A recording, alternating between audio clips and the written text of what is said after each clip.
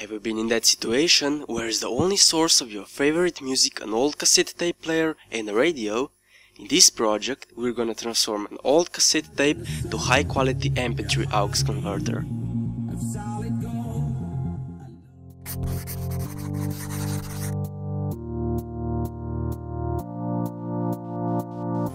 First, separate the speakers from the body and unscrew all screws that are holding the body together. My cassette motor didn't work, so I just break front plexi and the frame who is holding the tape in place. Now we need to get these cassette magnetic heads, which will transform our music signals to magnetic waves. Just unscrew two screws that are holding the head in place and cut the wires from the head because we will add a new one. This magnetic head has small piece of metal that we don't need, so take it off with the pillars. Unsolder leftover wires from the head and find a suitable cable with minimum of 3 wires inside. Remove the isolation from the ends, put some solder on them and repeat the same process on the other side as well.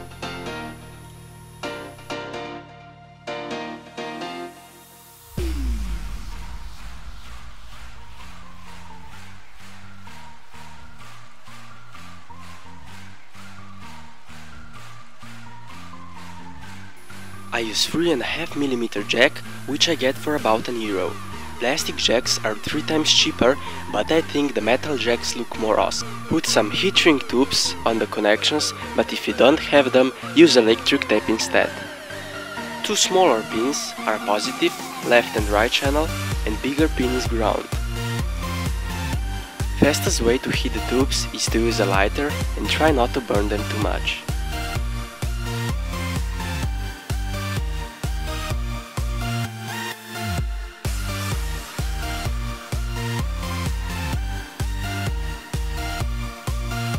There will be 3 connections on the magnetic head. One that stands alone is ground and the others are left and right positive channels.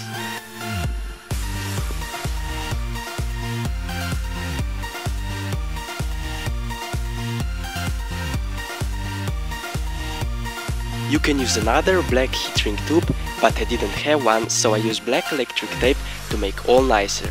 And the cable is finished. Now we need to modify our cassette tape. Remove 5 small screws from the cassette. Good trick is to use neodymium magnet to hold our screws together.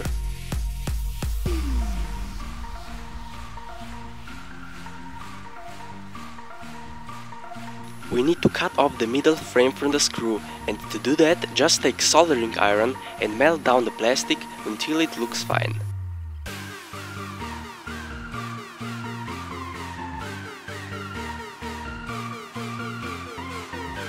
I use hot glue gun to secure the magnetic head to the cassette.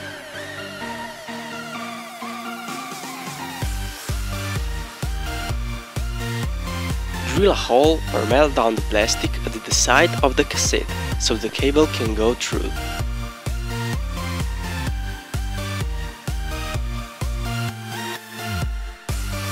Screw back 4 screws and you are ready to test our finished product. It goes easily in and out as well. Let's see it in action.